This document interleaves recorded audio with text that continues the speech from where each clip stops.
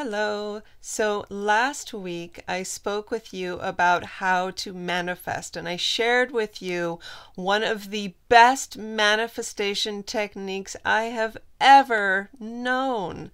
So today I want to go further into talking about manifesting, but I want to focus specifically on how to manifest financial abundance.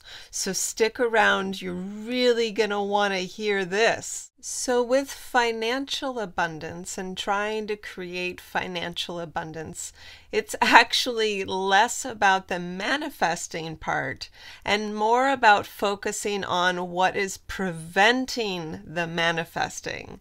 And this is all our beliefs and stories and fears that we tell ourselves about money that prevents that flow of abundance from coming to us. You see, the process of manifesting anything is exactly the same. There is no difference from manifesting one thing to manifesting another thing. So that's not a problem at all. The big difference, though, is that we have a lot of hang-ups about money and a lot of beliefs and a lot of stories that we tell ourselves that make it so that we are afraid to create abundance, or we don't believe that we can, or we don't believe that we deserve it. You know, all those different stories that we tell ourselves or that we've passed down through generation after generation, or maybe that society has told us these beliefs or stories, and so we think these things are true, and we allow these stories to limit our abilities to create financial abundance. If we do not look at each of these issues, each of these fears, each of these beliefs, and each of these stories, then we will not be able to manifest that financial abundance that we want. So then what do? How do we create that financial abundance that we are so wanting? Well, we want to start looking at those beliefs and stories and fears that we are telling ourselves that are limiting us and causing us to pinch off that financial abundance that we're wanting. So what are some of these beliefs anyway, so that we can begin to recognize them? Well, you've heard things like money doesn't grow on trees, or you have to work really hard to make money. You have to be a hard worker to make any money at all.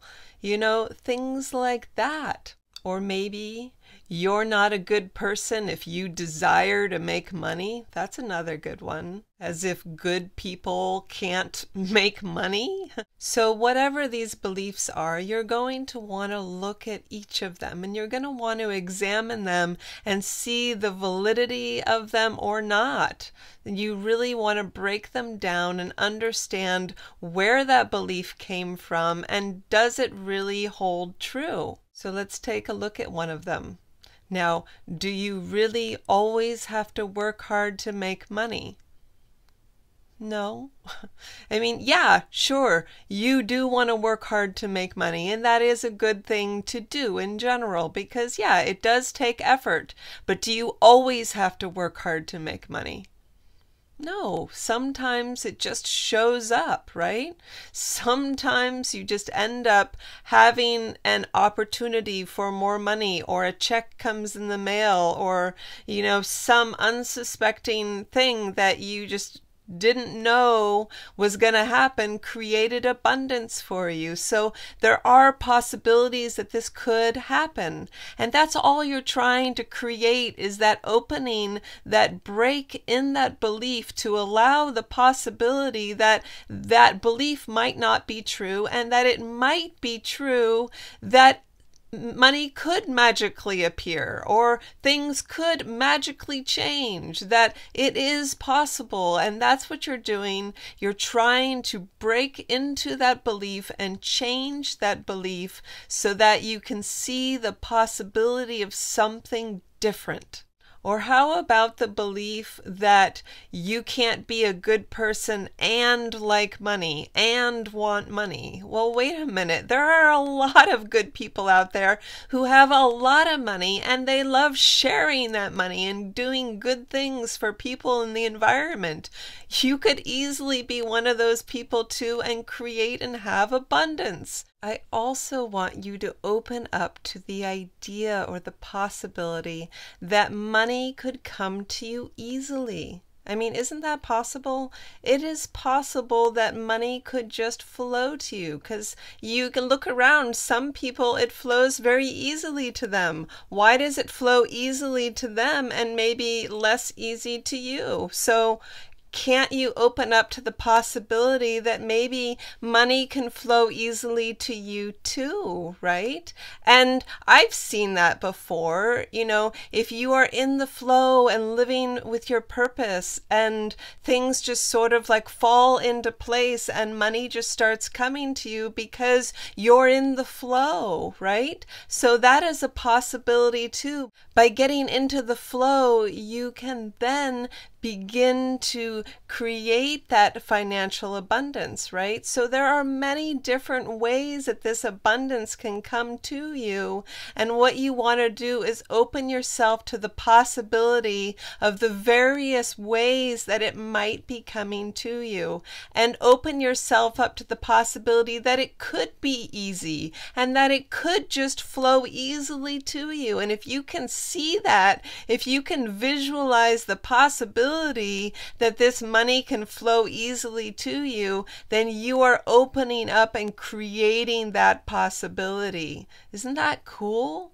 So spend some time really looking at the beliefs that you have about money, and maybe write in your journal what are some of the beliefs that you have from your family or from society or your own personal fears or concerns or your worthiness, your sense of worthiness. Do you believe that you deserve to be financially abundant? Because if you don't believe that you deserve to be financially abundant, then you are going to counter against your ability to manifest financial abundance. So you want to begin to see yourself as financially abundant, okay? And this does go into the manifestation part of it, in the ability to visualize that possibility. Because if you can't even visualize the possibility of being financially abundant, then you can't create it. So start working on that image of yourself being financially abundant. What does it look like to you to be financially abundant? What kind of life is that for you? And what does that mean? And if you can actually visualize it with all of your senses and really feel and experience it, then you can create it, along with the ability of breaking through those beliefs that might be bringing doubt into it, okay? Does that make sense? Am I helping you to understand this? So once you start working through those beliefs and concerns and doubts and stories, and you start changing them, then go back to my other video on manifesting and use that technique, because it is brilliant. It is the best manifestation technique that I know. And I will put the link up here so you can watch that. And between the two of those things, you can manifest financial abundance. You absolutely can. So I hope that this makes sense to you, and I hope that you understand now what you need to do to create financial abundance, and that it's less about the manifestation part and more about focusing on the things that are limiting your ability to create that financial abundance. So by focusing on working on breaking through your beliefs and stories that are limiting you, you can then begin to create that financial abundance. If you have any questions, please put them down below. And I do hope that you have questions. I would love to answer them. So put them down here.